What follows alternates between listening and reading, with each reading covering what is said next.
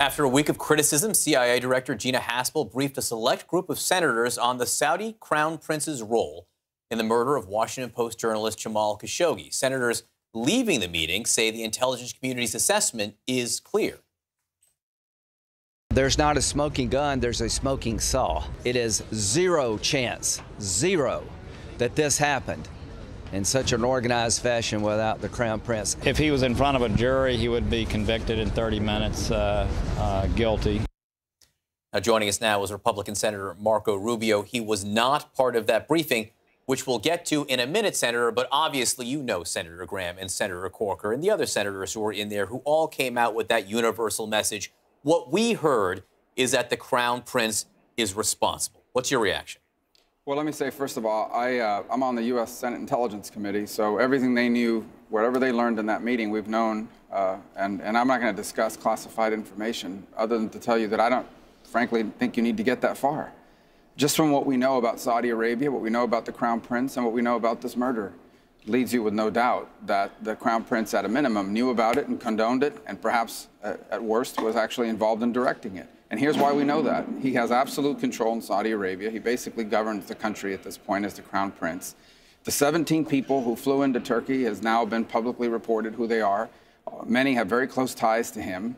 There is no way, and I mean no way, that 17 people that close to the Crown Prince get on a charter airplane, fly into a third country, murder someone in a diplomatic facility, and fly back to Saudi Arabia, and he not at least know about it, much less perhaps be involved in it. And I think you can conclude that without having been in that briefing or without sitting on the Intelligence Committee the way I do. It says, you say it leaves you with no doubt. No doubt.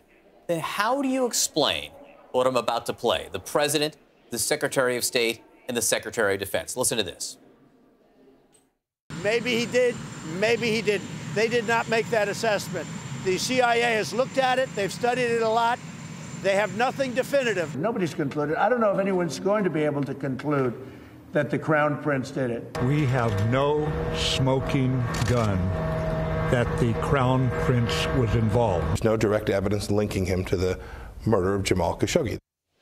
So are Secretary Pompeo, Secretary Mattis, the President of the United States, Senator, are they being straight with us? Well, I think they're, frankly, carrying out the policy of the administration. And I think let me point to you this way. We don't need smoking gun evidence. This is not a criminal trial. This is not an episode of Matlock, okay? This is, or you know, any of these other shows on television. This is American diplomacy. I can tell you we know more than enough, just from what you know and from what everybody knows regarding what's happening in Saudi Arabia, who these people were and what happened, to conclude that he had to know about it and he was involved in it.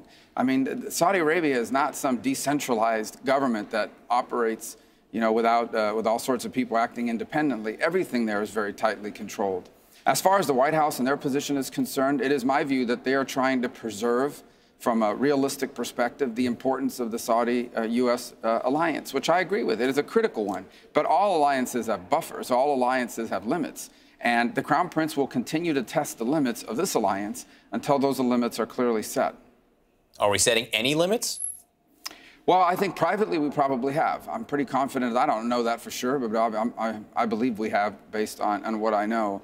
I do think there needs to be some public actions taken as a result of this. Things cannot continue the way they are. And I think I detailed last week on a floor speech very specific asks and things that we should be asking for. And it ranges from human rights issues such as freeing those women women that have been taken prisoner for political reasons, freeing Raif Badawi, who's been jailed, again, for speaking out about the authoritarian nature of the Saudi regime. And then I think going beyond it, I think there are other things that we should consider. The 123 agreements should be postponed on nuclear energy and enrichment and the like. There are all sorts of things that we can do to make clear that this can't continue to happen. Otherwise, he's going to continue to get more reckless and continue to push more boundaries. He's going to frankly, pull us into a war one day with some recklessness. You did, though, vote against defunding the Saudi effort in Yemen. Why? Because it has nothing to do with this particular case. It's the wrong way to do the right thing. I can outline to you the reason why we should be involved with the Saudis there. First and foremost, first of all, I don't believe the War Powers Act is constitutional. Second, even if it were, I don't believe that what we are doing with Saudi Arabia rises to the limits of triggering the War Powers Act. Third, I think it's in our national interest to be engaged the way we are. If we stop arming them, they're not going to stop the war because they view that as and rightfully so, the Houthis are Iranian agents at this point, or surrogates, and they're being surrounded by Iran. This would now be a southern flank. The second thing I would is, if we stop supporting the Saudis, you're going to see an increase in the Houthis' attacks against Saudi Arabia. And I mean strikes with UAVs and strikes with rockets that could actually kill civilians and even members of the royal family, and that's only going to trigger a larger response. And before you know it, there's an all-out shooting war, I mean, beyond just this proxy war, not to mention the threat the Houthis pose to the shipping lanes that lead to the Indian Ocean, where all this oil and energy for the world goes through every single day. We could get pulled into that as well. So there's a lot of reasons why voting for that is a bad idea, and I don't think you have to vote for that to do something about what happened with Khashoggi. All right, I understand your position on the Yemen vote. If we can, though, I want to go back to something you said before about Secretary Pompeo and Secretary Mattis. You said they're just carrying out the policy of the administration. That feels like you are giving them a pass for saying something you just told me you believe not to be true. Well, I think if you just read, again, I'm not going to get into analyzing intelligence or anything of that nature, especially on national television. I'm going to tell you that I think you can argue that from a technical perspective, people can be saying things that are accurate, but the reality of the situation is I disagree with what they're saying in terms of the theme of what they're laying out. Again, but you also they said work for the president. Yeah, Yeah, but I know, again, you also just said, because I've been listening to your words very carefully, you're worried that the Saudi crown prince could drag us into a war, and you also argue that the public words here matter. In those public words that they said are very specific. But again, I would wish that the administration's position was different. And you'll have to ask Secretary Pompeo and Secretary Mattis the questions about why they've used that phraseology and why they've taken the position they've taken. I'm neither excusing it, I'm making an observation. I disagree with that assessment. I think most people that have seen it, and I'm telling you this, it's not based on intelligence. I don't need intelligence. I think you know enough and the American public knows enough about Saudi Arabia and about this murder to conclude that whether or not we have a smoking gun, there is no way that 17 people that close to that crown prince go to Turkey and murder a guy at a consulate and he not know about it and he not be okay with it, period. Senator, if I can, I want to get your take on some of the developments over the last 24 hours. We saw the sentencing memo regarding the former National Security Advisor, Michael Flynn. I just want to read you one part of that jumped out to me.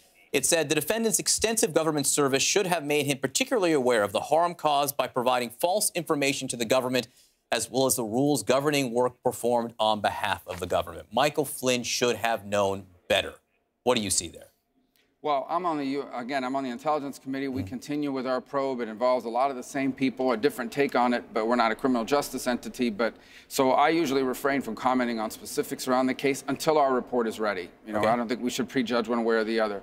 But I will continue to say this. I think it is important, and it is in the best interest, quite frankly, of the administration and of the American people, that Mr. Mueller be allowed to complete his probe and put out all the evidence out there. If people are criminally charged, as some have been already, they'll have their day in court. There'll be the presumption of innocence. But let's let this thing work itself through. I get it. I know you guys have to cover the news, and we all have to respond to the news every day about what's out in these filings. But let's wait for the complete picture to be out there. I think that's in the best interest of everyone as Mueller continues his work. Let's wait for him to finish, and then we'll look at the whole thing, and then we can opine. And obviously, the U.S. Senate Intelligence Committee is going to have a role to play as well with our report. Look, that's fair. We're not jumping the gun here by asking you something that came out publicly in a release overnight. I just wanted to get your take on it. I do appreciate, though, you are on the Intelligence Committee. You're not going to comment on that. Also, just today, it is a national day of mourning, and there will be a state funeral for former President George H.W. Bush. I just want to get your moment of reflection on the former president. It was the first person I ever voted for president back in 1992, and I've always had an interest in foreign policy. Living in Florida, living in Miami in particular, foreign policy often is our domestic policy too.